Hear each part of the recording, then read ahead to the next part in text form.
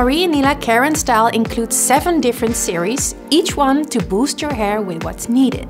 Of course, you'll meet clients that have several needs for the hair and scalp.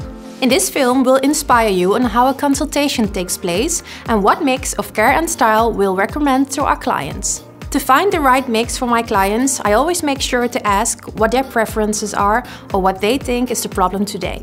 The history of the hair is very important to get a better understanding of what the hair has been through and why we need to boost the hair with specific products to get it healthy again.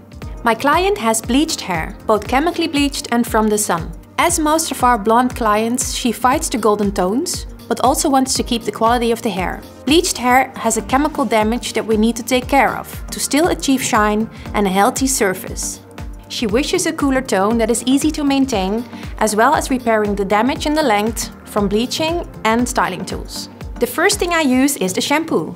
And since she wants to maintain her cool tone and not let any golden tones be visible, I use sheer silver. Sheer silver has a pH of 5.5 to 6, which makes this a kind silver shampoo that doesn't open the cuticle more than needed. It's formulated with violet pigments that will help me neutralize the golden tones. Since we need to repair her damaged lengths, I'll move on with the Structure Repair Mask.